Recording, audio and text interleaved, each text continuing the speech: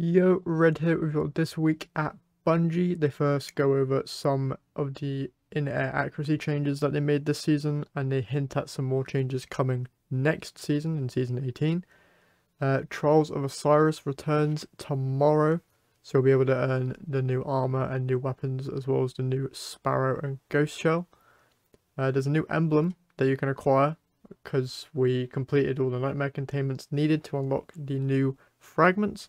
So you can use the code given right here at bungie.net/redeem to get your nice new emblem.